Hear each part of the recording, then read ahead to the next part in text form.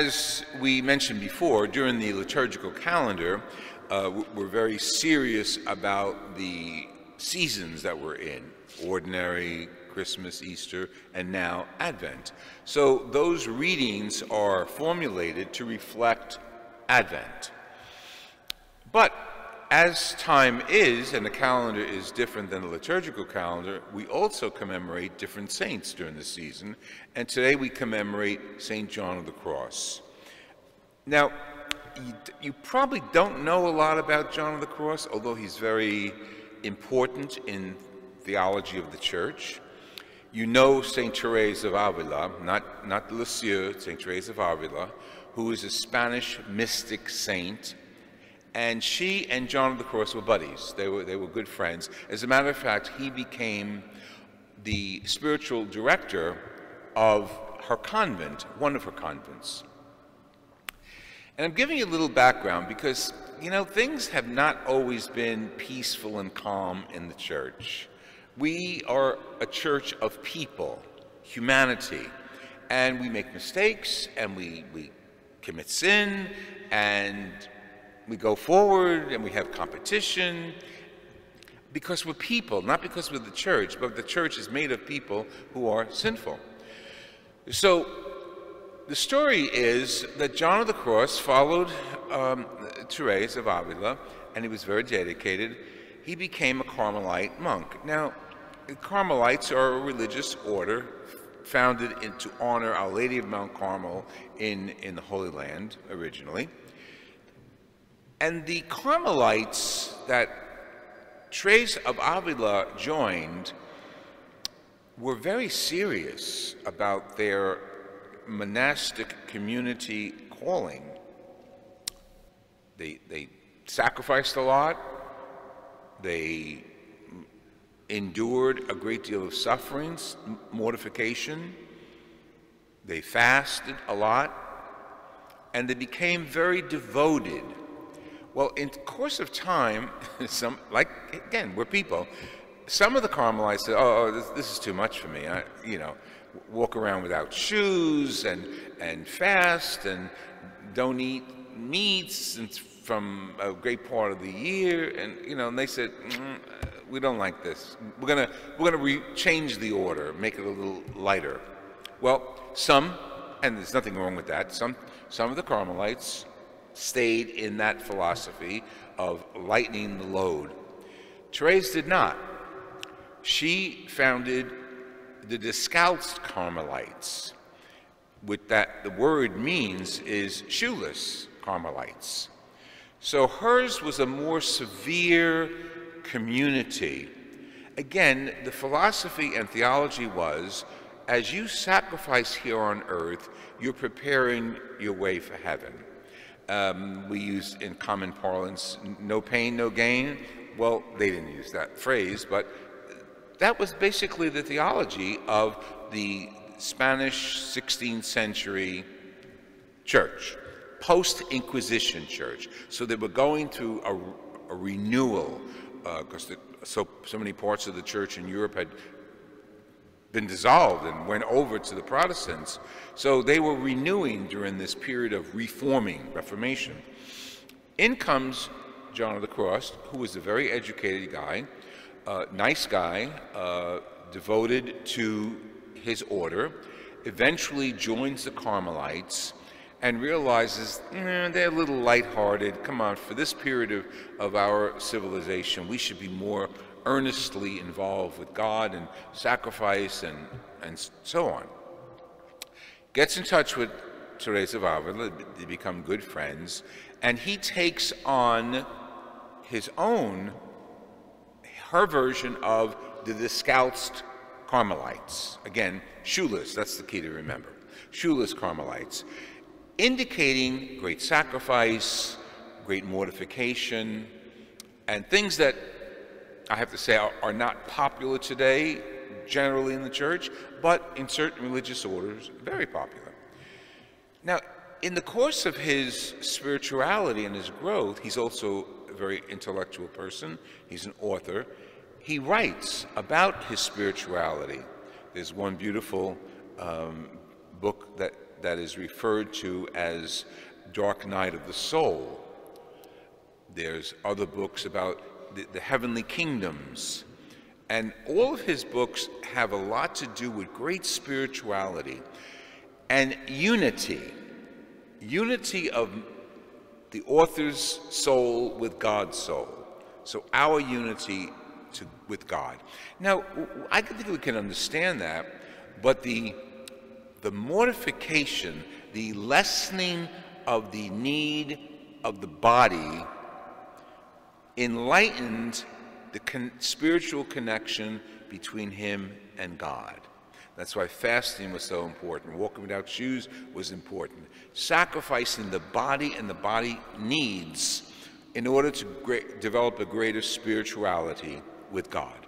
And that is still a Christian practice, mortification and unity with God. Well, his brother Carmelites didn't like that. And the Carmelites at that point in Spain were a political entity as well as a religious entity. Don't mix church and state. They always get you in trouble, okay? So they imprisoned him for a period of time just to keep him out of the public eye and stop his theology. And in prison, he wrote some of his most beautiful sermons, books, and letters, because one of the guards at the prison used to slip him paper under the door. So here it is, a guy imprisoned for his values, very strict values, spiritual values, really connecting himself to God. And he's restricted from the world because of his brothers and comrades, the other Carmelites. So you figure, wow, you know, we have a good church, and we're talking to someone before Mass, how the church has changed. You don't know how much the church has changed. And you don't, I shouldn't say you don't. Sometimes we forget on how many ups and downs as a church we've had. And it's almost spooky, it's almost frightening, because the church has been through hell and back. But the consistency of the church, we always remember, is Jesus Christ. And the Holy Spirit is always with us. We try to get over on the Holy Spirit. We try to run things our way. And the Holy Spirit, no. The Holy Spirit will run the church according to the will of God. Sometimes we adapt to that, and we're wise. Sometimes we rebel against that, and we're outsiders. Now, it's funny because he was such a spiritual person. There were two artistic things associated with him that I want to include. He was in the balcony of his church once in the monastery praying. And he looked down, like that cross back there. If you were up there looking at it, you'd see it from behind, from above. That image was sketched. He was an artist as well, and this guy's full of talent. He sketched this image that you and I know as the cross of St. John of the Cross, done by Salvatore Dali. And it's at the Modern Art Museum, and there are many reproductions of it. It's the Christ looking from above his head. And that cross is called the Cross of St. John of the Cross. The painting represents him. He drew that in his spiritual and mystical experience, and we still have a sketch of that drawing.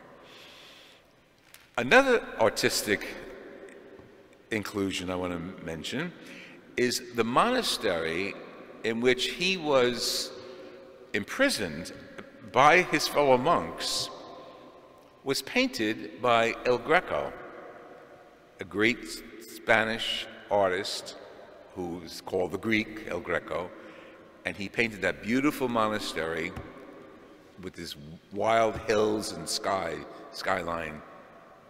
Again, not as something dedicated to St. John of the Cross, but it was because it was part of the Spanish topography. Now you say, what does all that have to do with Advent? Everything. Because in the scriptures today, Zephaniah is telling the people, get your act together, because I'm going to cleanse this place up, and I will have, what the Italians say, pochi ma buoni, few but good to follow me. So the few are going to be called the remnant, because you don't, God, through Zephaniah talking to the people of Israel, you don't appreciate me. So you're going to be outsiders. I want you to observe, I want you to pray, I want you to keep the covenant, and because you don't hear my voice, and you don't accept my doctrines, I will change and purify the people.